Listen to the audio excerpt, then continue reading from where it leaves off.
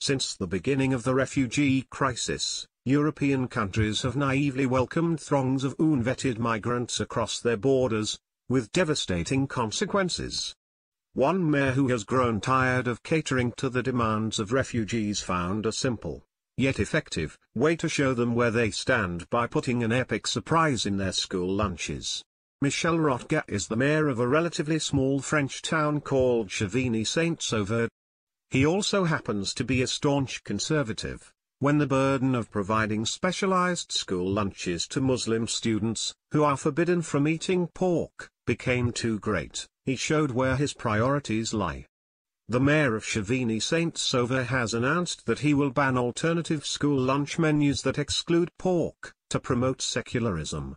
Mayor Michel Rotger is a French conservative who is saying no to accommodating Islamic tyranny, insisting secular values be upheld in public schools in Chevigny-Saint-Sauveur. Source: The Gateway Pundit. We are putting an operation in place so the children eat everything and their diets are balanced. There is too much waste, so we will teach them to eat meat, be it poultry or pork, said Rotger, according to Breitbart. Of course, schools should not be forced to cater to Muslim immigrants, especially when it affects their bottom line in a way which isn't sustainable. Do these same schools offer fish options to Catholics during Lent? Do they offer their Jewish students a kosher lunch? No, they do not.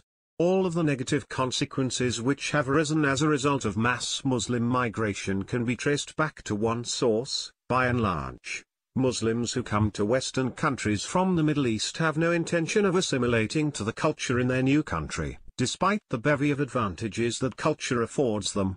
So, the question we must begin to ask is this: why, if the culture was so wonderful in their country of origin, did these Muslims want to leave in the first place? And, why not adopt the customs of Western countries if they were so quick to flock to them?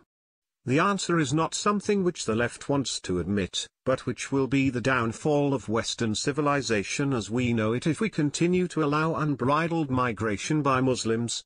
Many of the Islamic immigrants who have taken up residence in countries like France, Germany, Sweden, and even the United States have more sinister motives that the left would have you believe. Many of them come to Western countries specifically to change the culture there, and they are being assisted by liberal politicians who make every concession for them. Mayor Michel Rotger has made the right move by cancelling the specialized school lunches for Muslim students, effectively letting them know where they stand. If they want the opportunity to be educated in schools which are far superior to anything they would have experienced in Iraq or Syria, they can eat the same food as everyone else.